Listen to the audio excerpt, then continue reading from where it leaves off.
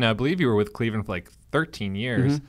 Do you have any good LeBron stories in that time? Do I have any good LeBron stories? There's probably a lot of them that we probably wouldn't be comfortable talking about. But one I like to share is just early on when you think about young people, and it doesn't necessarily.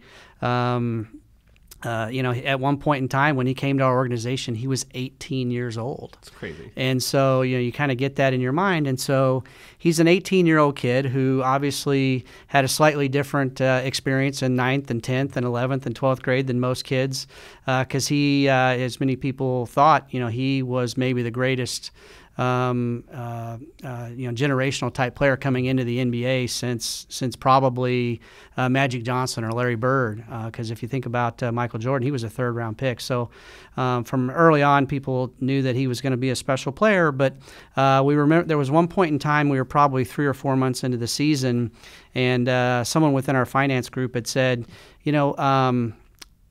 we've paid out a certain amount of money to LeBron, but none of the checks have been cashed.